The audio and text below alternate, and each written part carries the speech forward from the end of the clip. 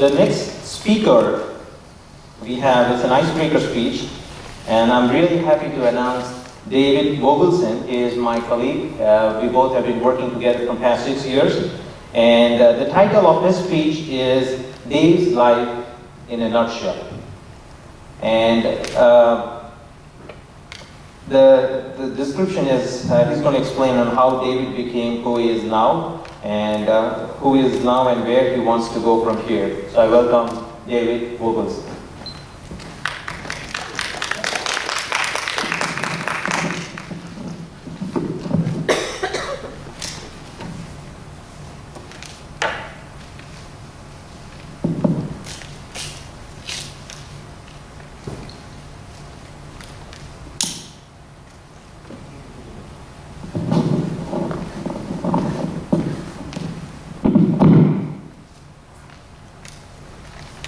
Thank you very much, Rupesh, for that wonderful introduction. That was a great speech, and it's going to be really hard to follow, so kudos to you.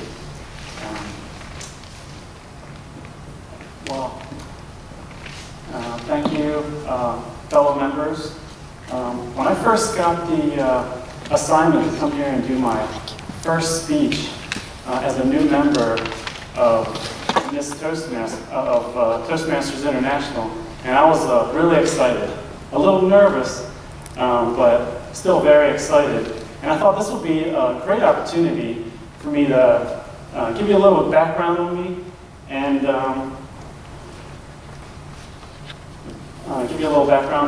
tell you where I came from, who I am now, and where I want to go into the future.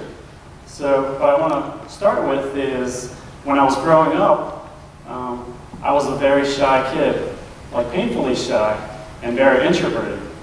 So I was so shy that actually in nursery school and kindergarten I never spoke. I could talk, but I didn't speak because I was way too shy. It wasn't until I was in the first grade that I actually was comfortable enough to talk in class. And as a matter of fact, the funny thing is I actually talked a little bit too much in class the first day of first grade, and I actually got myself in a little bit of trouble. So I've always been a shy, introverted person, but not really depressed in any way. I've always had this sense of confidence, and I've always had optimism, and I was always a happy child. I guess I just internalized everything and lived in my own little world for a while. So all growing up, I really was motivated by working and earning money. So I always had a good work ethic, and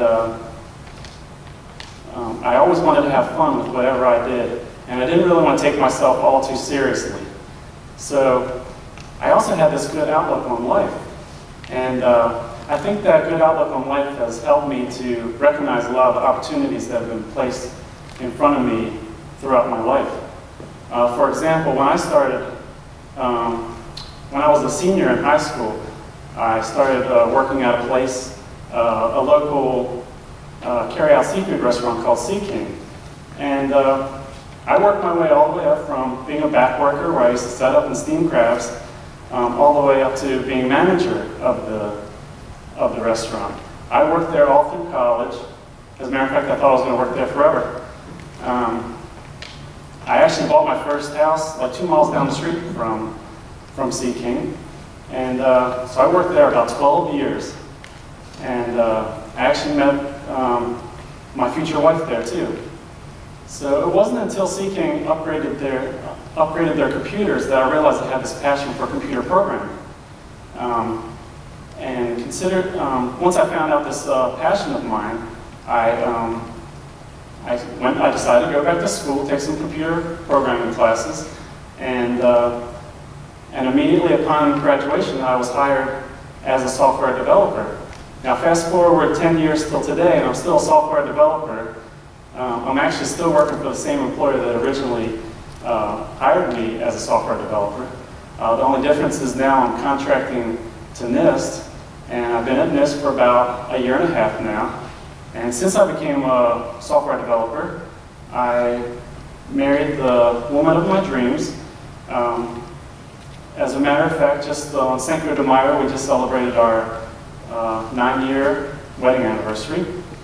Together we have 2 beautiful children. I have a son, his name's Connor, and he's 8 years old, and I have a daughter named Caroline, she's 3 years old. And that sort of brings me to why I'm in front of you today.